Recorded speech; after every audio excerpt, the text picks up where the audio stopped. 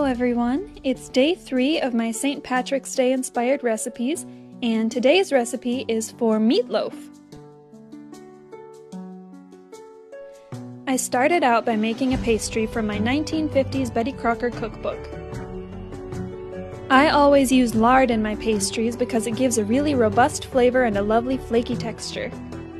Now, the recipe calls for a whole pound of breadcrumbs, which seems a little excessive to me, so I just used 2 slices of store-bought 12-grain bread.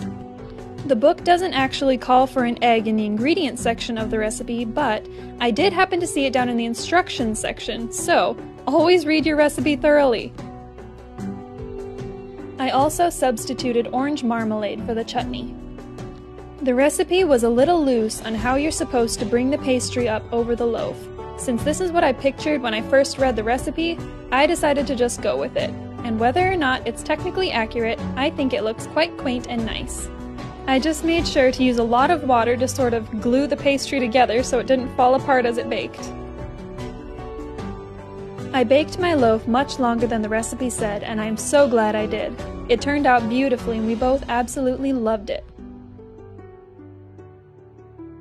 I hope you enjoyed watching, and I'll be back tomorrow with another recipe.